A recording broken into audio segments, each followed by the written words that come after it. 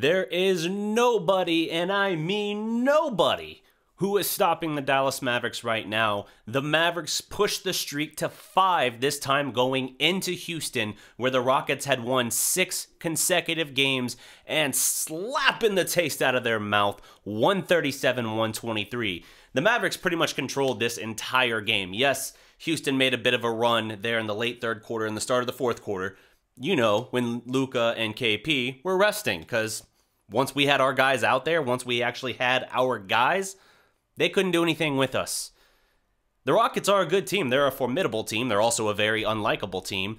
But you know what? Credit to James Harden. 2 for 15 is pretty impressive in the NBA. Now, yeah, he got 30 points, and if he attempted anything other than a three-pointer, he was actually, I think, a perfect 9 for 9 on the game. So, hey, in the future, maybe attempt more of those. All the same, the Harden-Westbrook combination could do nothing with Luka, and to a lesser extent, even KP and, hey, Tim Hardaway Jr. I said it, keep him going. If he's on the hot streak right now, keep him in, keep starting him. I know Seth came back from a couple games out with an illness. I had no problem sticking with the hot hand and sticking with Hardaway Jr., and he gives you his first 30-point game as a Maverick. Shoots 10 of 18, which is quite solid. Now, he went a little cold late. He had 27 at the end of 3. Only got 3 more the rest of the way. But you know what? I don't care. When he is playing in that form, when he is on fire, he is a perfect third man to Luka and KP. Now, do I think that's the guy you're going to get? And do I want to bank on that long term? Hell no. But does it work for right now while he's on this hot streak? Yeah. Yeah, the Mavericks are cooking right now. Like, yes, the streak of 140-point games comes to an end, barely, 137 in this case. But you know what? The Mavericks are the #1 rated offense in the NBA, and that's going to happen when you go for 140-plus, 140-plus, and 137 today. That's going to happen. But you know what else is propelling them forward? It's Luka Doncic just doing insane things. 41 points. He goes into Houston on a big stage, drops 41 points, 10 assists, 6 boards, shoots over 50% on the game, 15 of 29, gets a block, couple steals. He showed out. Now, I know, again, Harden, 32, 11, and 9, nearly had himself a triple-double. It was a triple-double, and he was all that worked for Houston. But you know what happened? Dallas eventually just said, you know what? We're not going to let James Harden beat us. We're going to trap and we're going to force the ball out of his hands because Russell Westbrook is back there shooting 22% from 3. 22. Like, he is in a better situation now in terms of wide open looks and an abundance of quality looks from 3 than he's ever had in his career, or at least that he's had the last 5 years or so. And how is he producing this year? 22%. Dallas just stood back and basically dared him. All right, shoot it. Now, when he attacked the rim, he was better. 23 points, 6 assists, 5 boards, 8 of 20 shooting. Like, on paper, not a terrible game, but certainly not the kind of game where you notice him.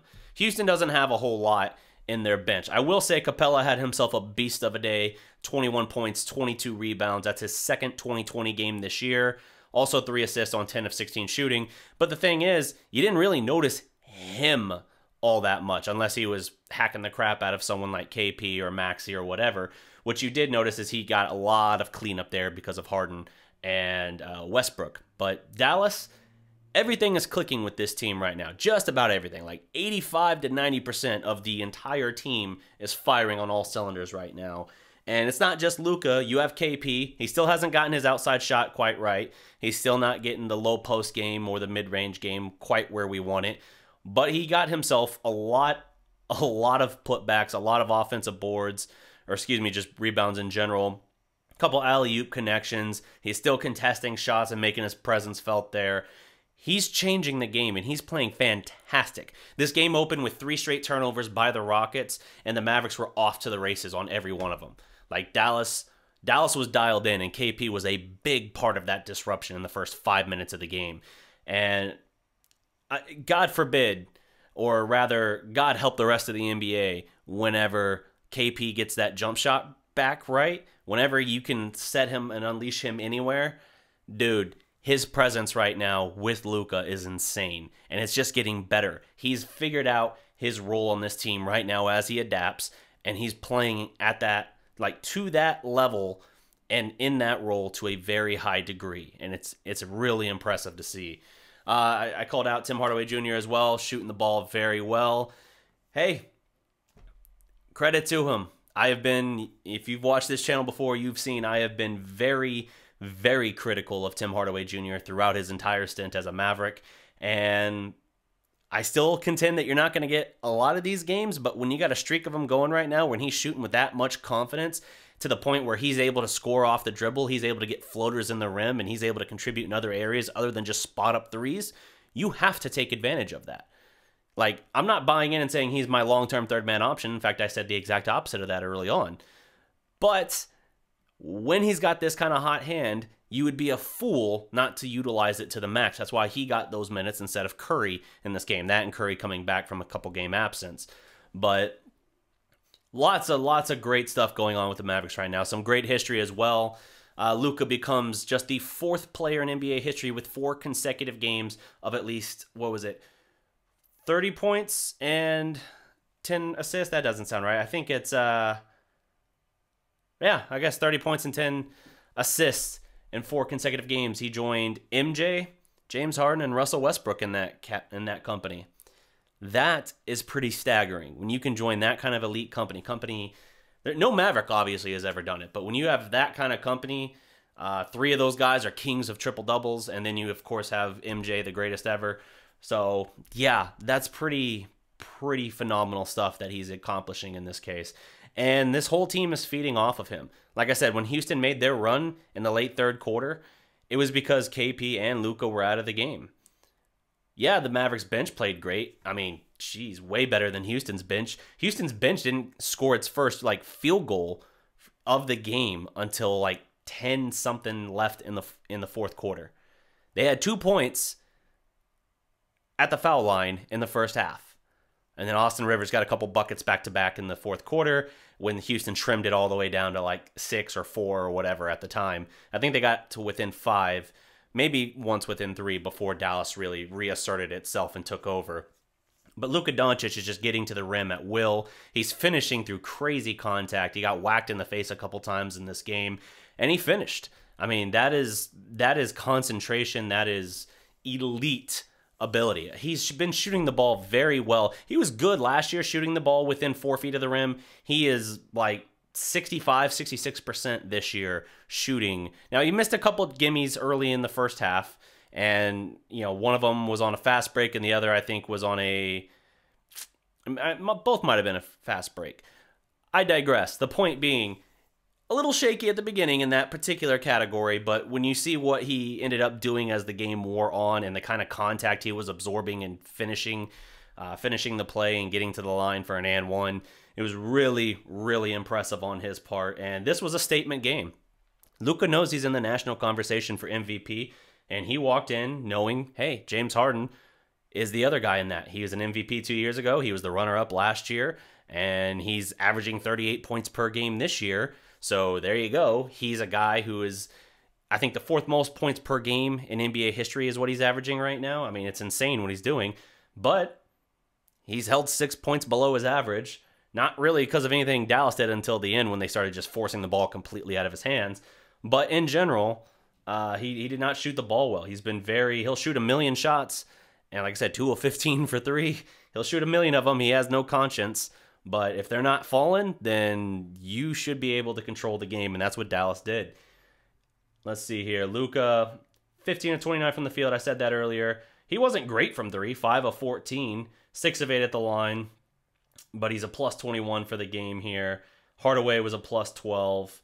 KP was a plus 32. So anyone who wants to point to saying, oh, well, Clint Capela, how can you say KP had a great game defensively if Capela had 21 and 22? I mean, just look at the plus minus in this case. Yeah, Capela got a lot of dirty work and a lot of putbacks like that, but he was a minus 11 for the game. KP was a plus 32. Now, you can say plus minus isn't the ultimate indicator, but KP's presence was way more felt in this game, I felt, than Capela's was. So Dallas is cooking with fire right now. They're going to have, I think next up is the Clippers, I believe. I know I have that on the board, but I wanted to double check just to make sure. So if I'm wrong, I can at the very least correct it. No, it is back at home not on the road. So I need that part is incorrect. I need to update that. It's back at the AAC where they will be playing the Clippers. Let me see here. Look at this. Live updates on the fly. Isn't this channel amazing? But yeah, Dallas is cooking with fire right now, and they have a chance to really, really continue making headway. 5 straight, one of the hotter teams in the NBA. And let me see here. I want to see, not that it really matters right now, but where they are in the standings. They were 5th entering the day. They currently sit at 3rd as of right now, about 5:15 for this recording. So only the Lakers and Nuggets are ahead of them. Dallas 11-5 on the year. 3 games back of the Lakers at number 1.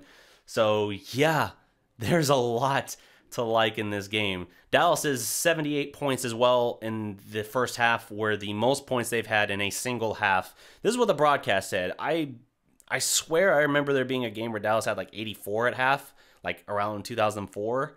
But they insist that the 78 is the most points Dallas has ever had in any given half since 96. So really interesting there as well. Dallas just cooking 45 points in the first quarter. Like, they were just in control of this game throughout. And except for that little stretch there at the end of the third quarter, there was little to nothing Houston could seemingly do to slow them down.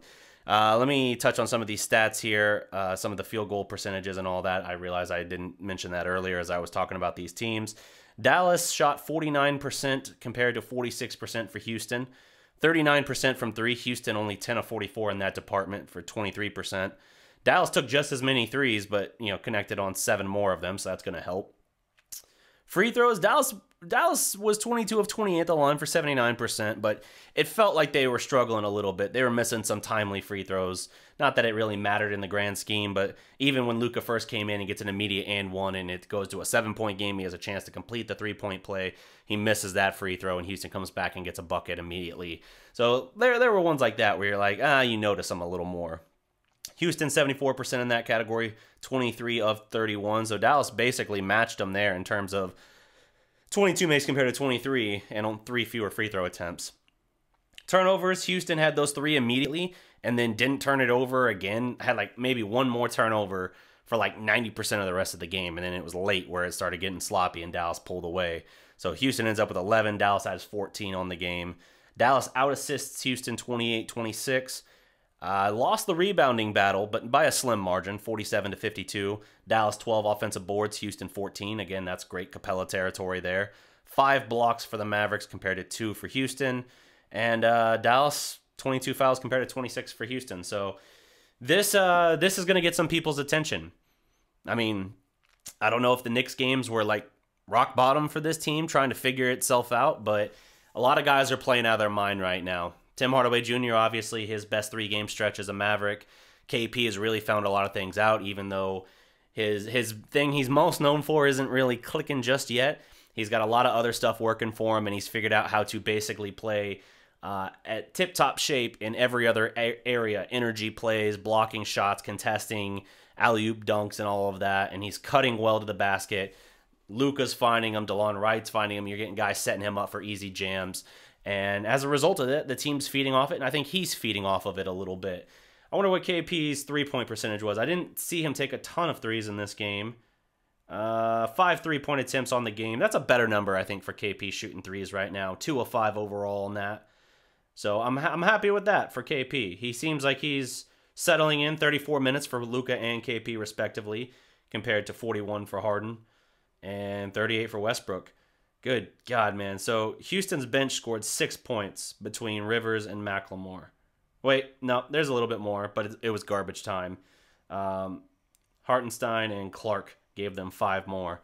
Houston's bench is the worst in the NBA. The Mavericks, coming into this game, were the 3rd best bench in terms of points per game this year. So, hey, what are those things we talked about? Before the season started, we talked about the Mavericks bench being one of its greatest strengths. That has really played out as we said it would.